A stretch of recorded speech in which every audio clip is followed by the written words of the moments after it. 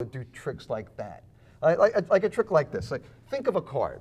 Any card whatsoever, Gil. All right. All right, name it. Tell everybody. Name the card.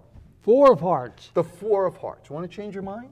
No, I like to keep, you like the 4 of hearts. Keep the one I have. All right, well, I have some unusual cards here because this is what cards look like before they're printed. They're blank. You know, the whole deck is blank, right? In fact, they're blank there and the blank on this side too. You know, in fact, you could see the blank here. You could have a few blanks, right? Everybody's got blanks, right? Now, what was your card? 4 of hearts. The 4 of hearts.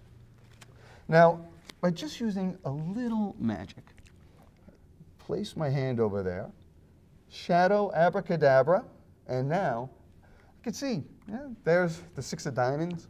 You know, it's a joker doing in there. Jeez. You know? But you know what I'm going to do? I'm going to find all 4, the 4 fours. Let's see. Let's see. There we go. Okay. So, Gil, I'd like you to touch 2 of these cards, 2 of the 4s. Very good, very good.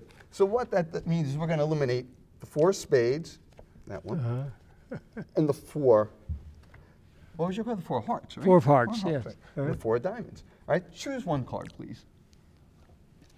Very good, all right? And there we go, the 4 of clubs. That's amazing, because you chose one card, right? Yes. And what was your card?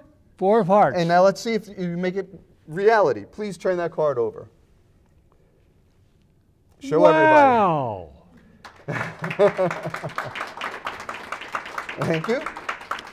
You know, I said at the beginning, he's going to amaze us all. He amazed me with that trick, I'll tell you.